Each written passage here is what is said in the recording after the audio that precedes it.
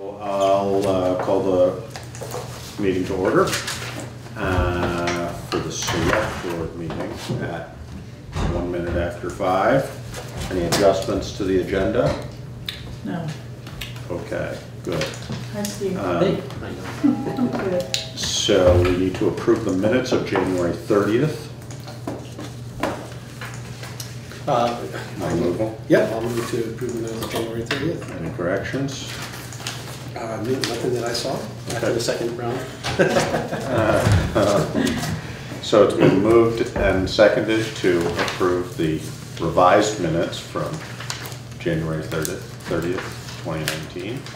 Oh, second. Yeah. I do it, so. I didn't realize as soon as I said it, I was like, It's okay. so now it's been moved and seconded, and if there's no further discussion, all in favor? Aye.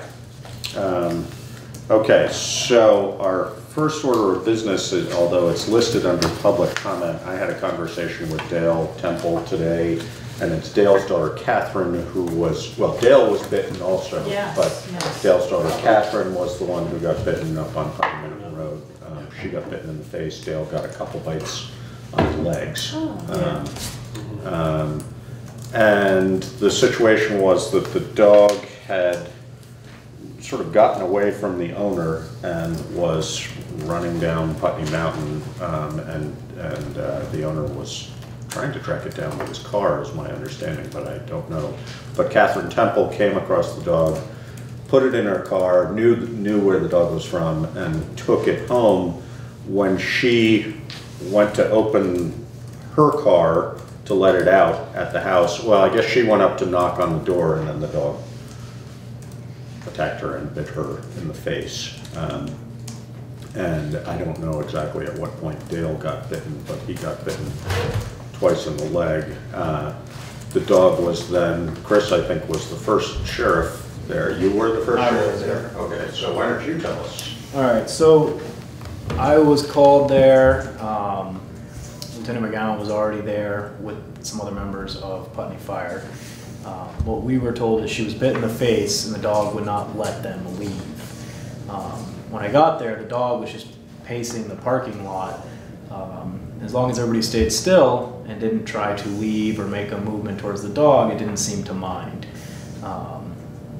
When I got there, it started growling, coming towards me. Tried to pepper spray it, that failed.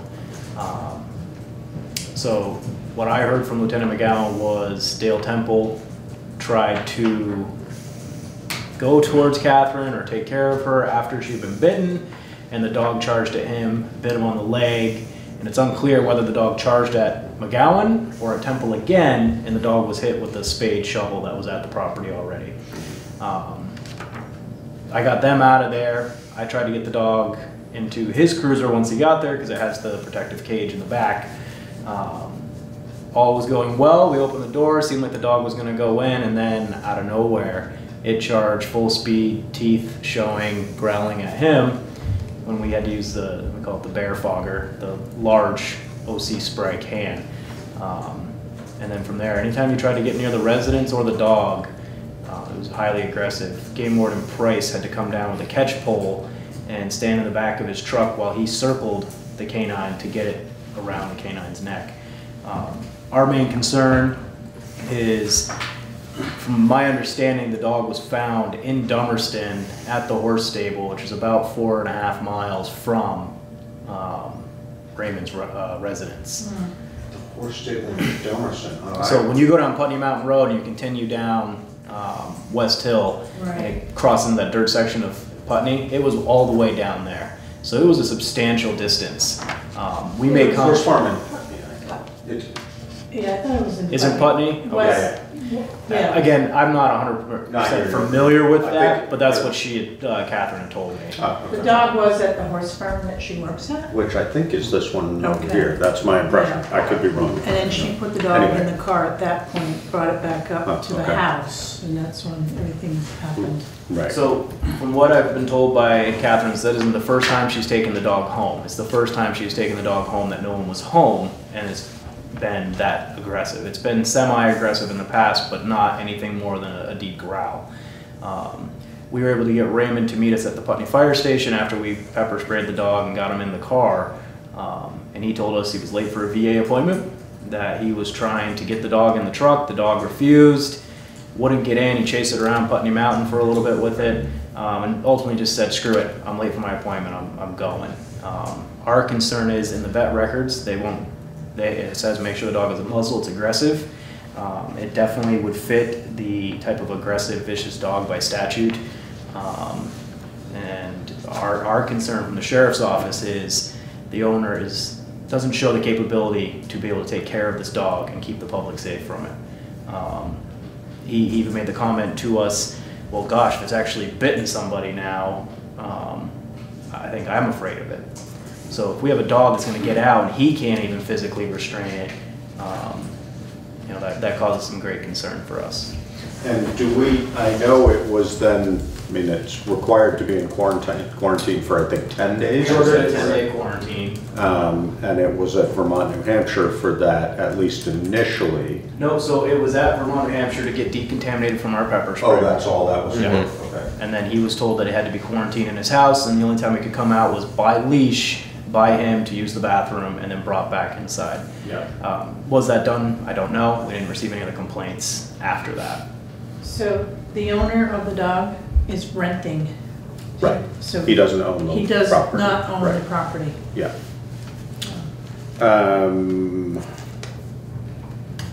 Well, I guess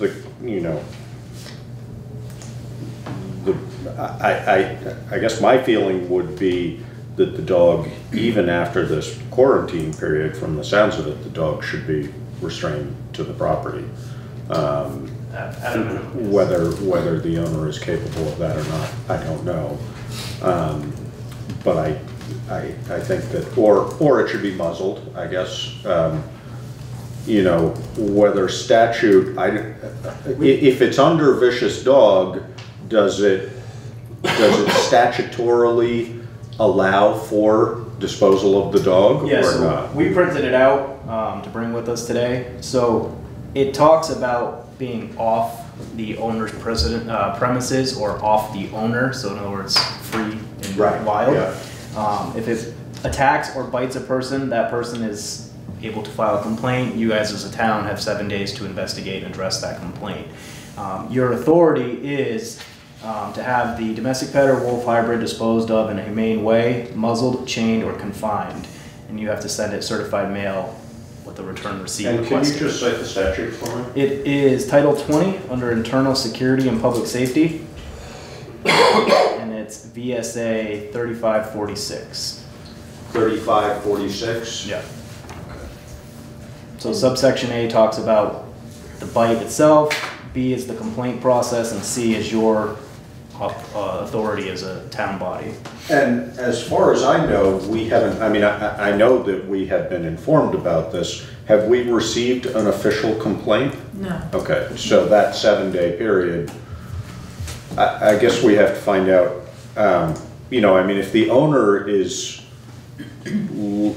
feeling like he can't control the dog and the dog needs to be put down. The 7 days, just, I mean, you guys can read through it. The 7 days is your obligation, not the Right. person who's bit's obligation. Yeah, yeah, They have an unlimited, so to speak. Right, no, that's why I was asking whether Yeah. we had received, because if they want to proceed with this as an official complaint, then we'd have 7 days to manage it. I guess, you know, maybe the first thing, and I don't know whether you want to do this possibly, Chris, is just go up and check with the owner and see whether he's made a decision about what he intends to do with the Right. dog. You know, if he wants to keep the dog, then I guess we have to figure out what restrictions we would place on that. And how to go from Right. there. Or whether I mean, my understanding, and I don't know whether this is how this works and research the statute more, but my understanding is that the owner of the dog is entitled also to a, you know, whether it's officially a hearing, Yes. but to be heard. Yep.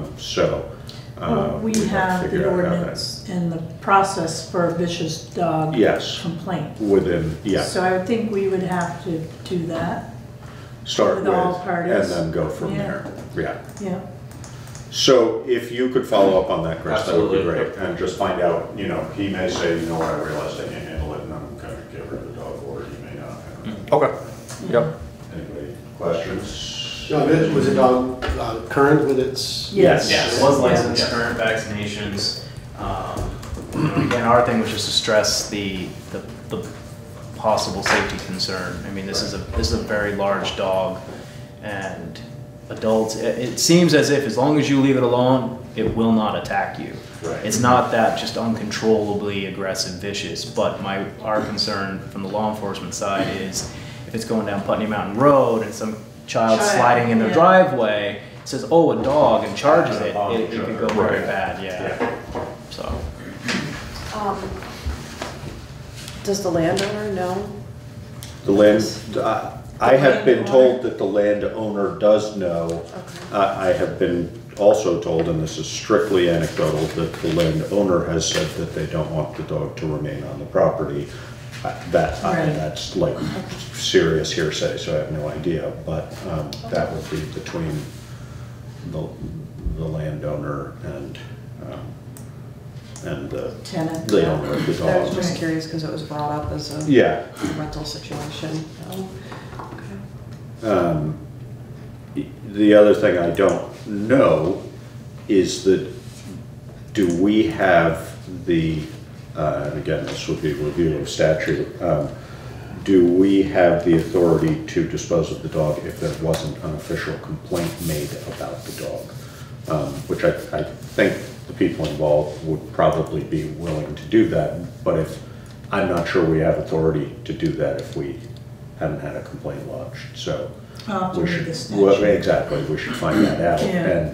And, you know, I mean, it's in some ways, that aspect of it is more of sort of a civil complaint than it is a municipal issue. But it may be that we can manage it as a municipality as we choose, I'm not sure. So we should find that out. And go from there, and I will review that statute as well, and if you really want to. Yeah, I read it when I first started, and I vaguely remember that we do, but Have the I authority don't even wanna. without a complaint? Yeah, I don't want I'm to not say sure. that definitely Yeah. because it's been Yeah. many months. No, since I and if read it. it's vague, we could have the LCT clarify it or something, you know. So, and, you know, I've said this before, but often statutes are vague for the purpose of allowing them to be open to interpretation, but we don't want to choose to interpret them Right. the wrong way. Right. So, but again, the dog owner may have already made some decisions, so. All right, good. Well, Thank thank you you. both for No coming. problem. No problem. And Chris, you'll just let. Yep, I'll report to you, Yeah. Karen. I'll just Advise. make contact and we'll go from there. Sounds good. Cool. Thank you. Cool. Thanks. Have a good Have a good night. night. Thank you. All right, so select board items, discussion and action. First item for discussion and action is the audit approval. And Did you? for our TV audience, we met with John Mudgett at the, Yes. John Mudgett is our outside auditor who does our annual audit, has for a number of years now. And there were a couple comments, but no clear, significant problematic findings. Right. So he had suggestions as to how to tune things up a little bit, and he and Karen have already worked on that, and Karen has responded to Yes. his statements. His recommendations. His yeah. recommendations, and so I think we have a plan in place. It was also my feeling from John that he didn't feel there was anything at all that sort of crossed the line as far as the appropriateness of the audit. It was more about sort of methods and making sure Yeah. we're covering all. But he felt confident that the audit was accurate Yeah. and complete. More about fixed assets and depreciation. Yeah, how to categorize record it things and in record. the Yeah. software program. Yeah. So, we reviewed that audit at our, that was the last meeting, wasn't it? I Yeah, think so. at our last meeting, and so unless anybody reviewed further and had any questions or comments, we could probably go ahead and approve the audit. I'm comfortable with it. All right. It was pretty thorough and Yeah. So I'll move to approve the audit for the town of Putney, June 30th, 2018. I second that. Been moved and seconded to approve the 2018 audit. Yeah, no, you did. Oh, okay. Yeah, no, I just wanted to make Yeah. sure it was not listed as in 2 years. Gotcha. As of completion of fiscal year on June 30th, 2018.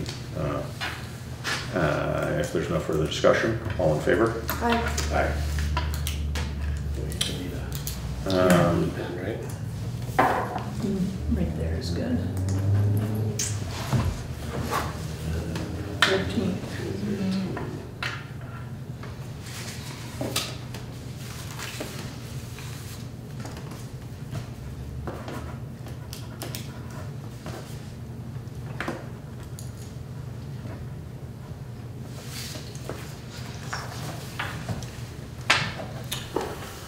So our next item for discussion, and I don't think we have action on this, but maybe we do. Oh, do we have to sign it? Yeah. Is to look at the public informational meeting notice of Australian ballot. And so this is to notify people that there will be an Australian ballot vote. So last year I went through the minutes. Mhm. And when we had the public informational meeting to appoint town clerk and treasurer, Mhm. we had that very same document That's right. yeah. in the minutes. Mhm. You approved it, you signed it. So I think it's a legal notice signed off by you that you approve. And I just didn't want to miss a step, especially with this vote. Mhm. And because it's a bond, it's associated with the bond.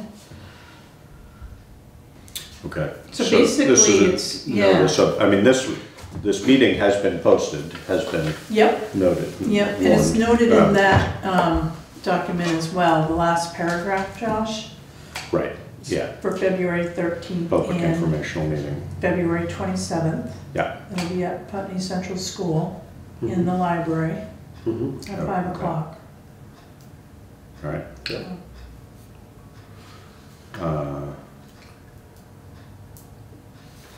You want to formulate a motion around that? So this is just approval of notification of the public informational meeting notice?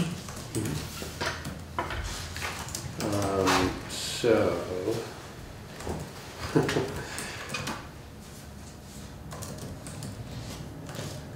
okay, well, I'll move pursuant to 24 VSA 1756, I'll move to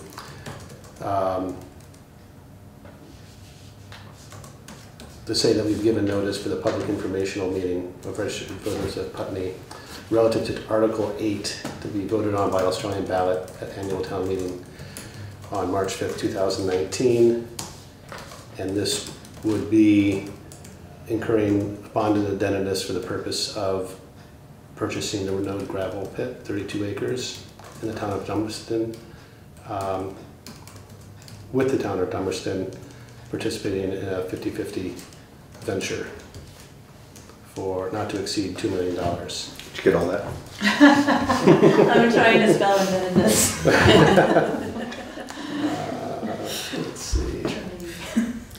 I think that's. Yeah, okay.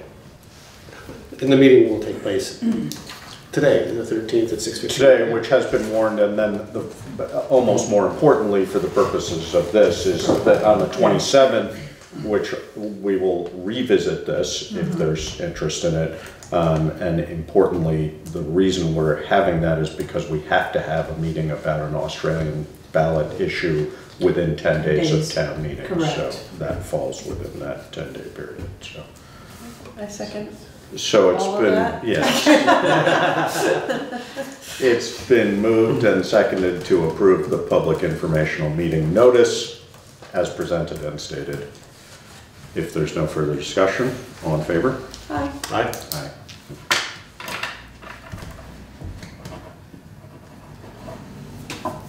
Trying to confuse us with these little signs upside down. They work. Wait a I'll minute. make sure you notice. right, so that's that. And then it's on to the town manager's report. I did not prepare one Okay. That's all right. because of the time. Yeah. Warrants. We have warrants. All right, I'll move to approve and execute the warrants as presented upon review. I second that.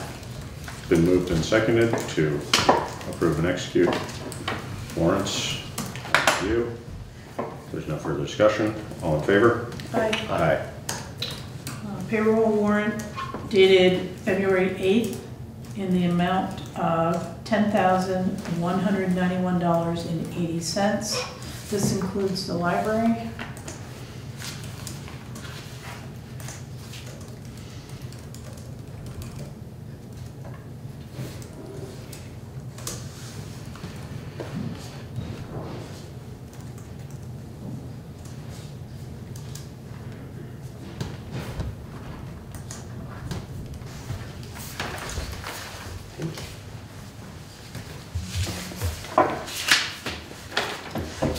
See the interesting stuff I was looking at? I have a bigger one. Yeah, no, I tried to get it on 11 by 17 paper, and for some Yeah. reason the copier. No, it's not the copier. You have to make so many adjustments to get it to fit. Yeah, But I have some for the meeting. okay, great. Yeah. I printed it, I didn't bring it because it looked like that. Yeah. I was like, oh, I even. And that might be an old version too, so. Well, this was the one from yesterday. Okay, yep, you're good then. Payroll warrant dated February 12th in the amount of $9,610.44. This is just general town employees. I don't know about this one. Daily. There's a couple of them here that are a Ooh. little shady there. Select board pay. Let's go to like that. Finally. Yeah, Oh, that too, yeah. we'll just give it right back to the So town when this are week, those right? gonna be issued, or do we have them? Treasurer will sign them tomorrow. Good. Do you want to pick yours up? Same time I drop my I was tax. gonna say, I'll just sign it, Well, right- sign it right back to taxes are due you. this Friday. We did not get the sandwich board out, but Oh, We would have yeah. gotten plowed over anyway. I know, I meant I was gonna do it over the weekend, but had other things. Okay, accounts payable warrant, dated February 15th through February 15th, okay. Total amount is $53,633.47. I also want to mention that we were without a bookkeeper today, she was sick. And Alyssa took on getting payroll completed and accounts payable. Good. Which is probably why the Thank accounts you. payable said February 15th to February 15th. It's okay, that's not even a, As long as it closes on February 15th, we're good, right? yeah. Checks will be issued on Friday, so, but she did step in and muddle through it, and she did a good job. Thank you. She probably didn't even really muddle that much, I imagine. Town reports at the printer, we should have that by Friday. If not Friday, Tuesday. We do have a holiday on Monday, we are closed. President's Day? Yeah, Yeah. yes, yep. Good. So, yeah, we'll either have town report in-house on Friday or Tuesday, but they will go out in the mail next week.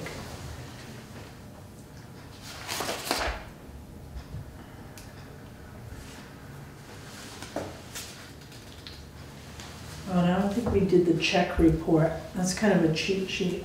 Yeah, no, I Yeah. figured you would. But, write it's- it and I didn't ahead of even think about Yeah. that, but I'll show you. Did something happen with the sidewalk snow blower? The Something sidewalk happened? plow? The only reason I'm asking is because I noticed half of the sidewalk down Kimball Hill, or like up above Kimball Hill. All of that is done and everything below it isn't. But that was, this, maybe they just haven't gotten to it. Well, I looked out tonight and noticed that the sidewalk was plowed because I was gonna get the mail earlier and it Okay. wasn't done, so. Okay, so maybe it was just done later. You know, yeah, they have to like fuel up and run it Yeah, back and forth and, so. Because I attempted to walk it this afternoon, I can say it was somehow strange. The plow had driven through, but had not actually removed the snow. I wonder whether it maybe was snapped a belt or a chain Yeah, or something. A shear pin maybe Might have might have been, gone. yeah. That happens a lot. it was like it started up near the school and then it got halfway down Yeah, and yeah. no They more. don't report any, breakdowns, so. They don't call you every single time? No. You don't want them to do that? I had Brian text me his hours, so, for the guys, so they can get paid. Oh gosh, yeah, they must be working a lot. They actually, they've been putting hours in every week. There's So, Well, they some did messy really good stuff on the these roads. days. Yeah. Yeah, they did a good job keeping up with that. And this morning when I came over from Newfane, Mhm. the east-west road was a little greasy. There was a couple times when I just like, all right, slow down. Yeah, the stuff was a little, it was, You couldn't it was stop. a mix. Yeah, you it know. was weird. And it varied a lot depending upon elevation, I Yeah. guess, too, yeah.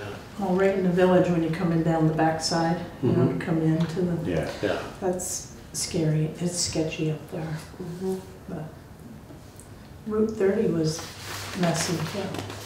So if the state road is messy, they had a hard time keeping up with it. Yeah, yeah. No, I thought our roads were pretty great, all things considered. I had to leave early this morning, so Yeah. I had good reviews.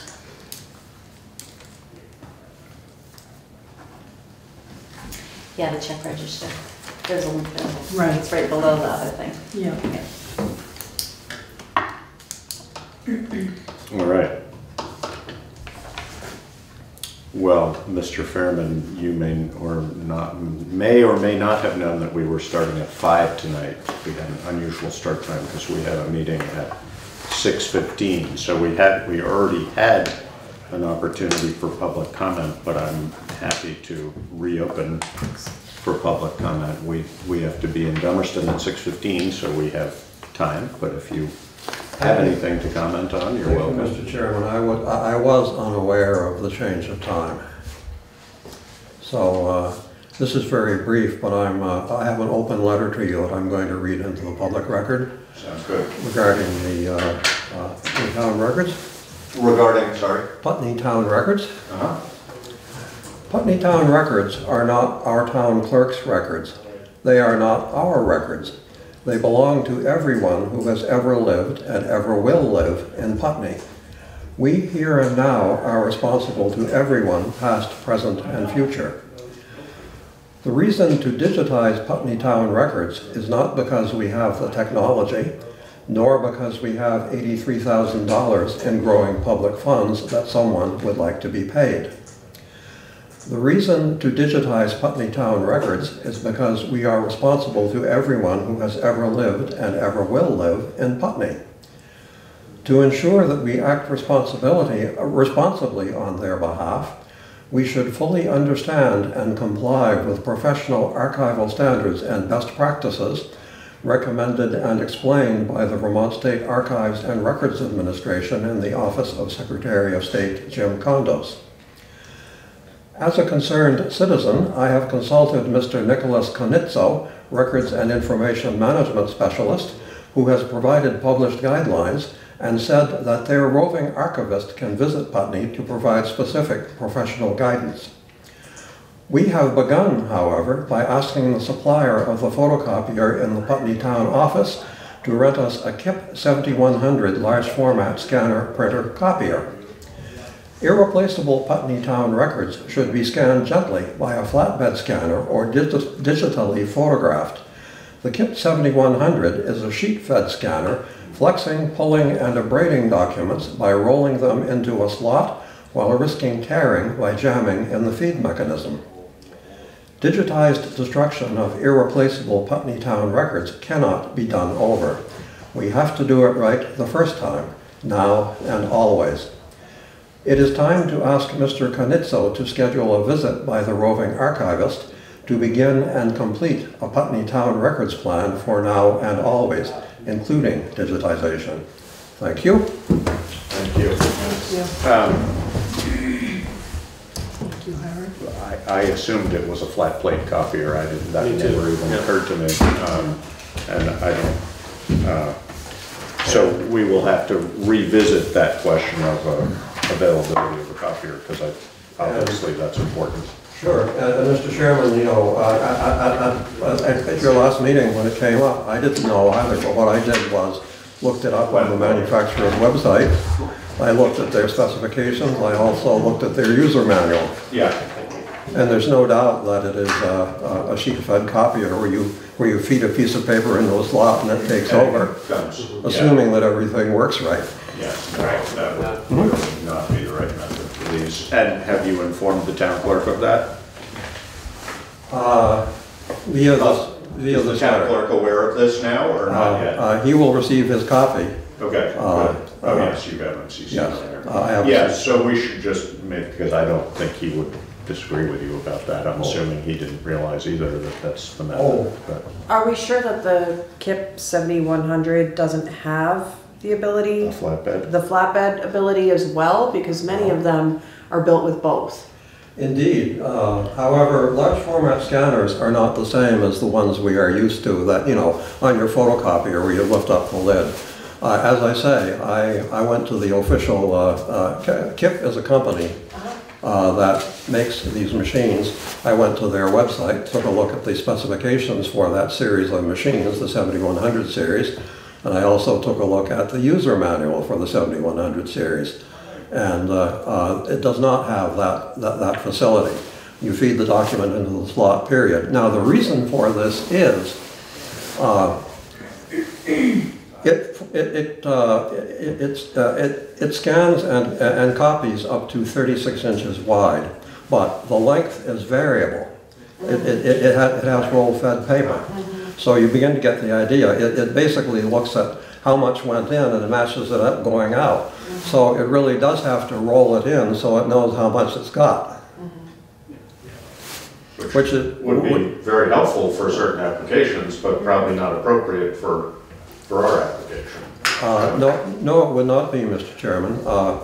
You know, it's very useful for applications, say, like an architect's office. Right, exactly. Where they want to run off another set of the plans to give to the client, or a town development review board or whatever. And then, of course, everything is fresh and new, so there's no problems with it being brittle or already damaged in some way or whatever. It's all brand new paper. But that's not the situation we're dealing with. All right. Well, thank you for bringing that to our attention. And well, you're most welcome, Mr. Chairman, and thank you for accommodating me at this time.